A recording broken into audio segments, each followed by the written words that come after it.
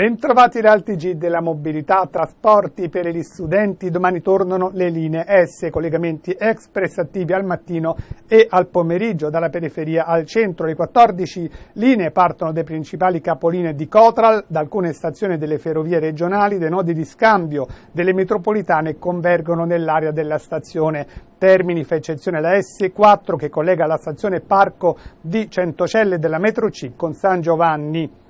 Le linee S sono in funzione dalle 7 alle 10 e dalle 16 alle 19 il sabato, solo la mattina dalle 7 alle 10. A bordo si può viaggiare con biglietti e abbonamenti Metrebus Roma o Lazio, validi nella zona tariffaria A. Intanto, secondo il dato di ATAC, con la riapertura delle scuole dallo scorso lunedì è raddoppiata la domanda di trasporto su tutta la rete, in particolare nelle ore di punta. È tutto per questo appuntamento con il TG della mobilità.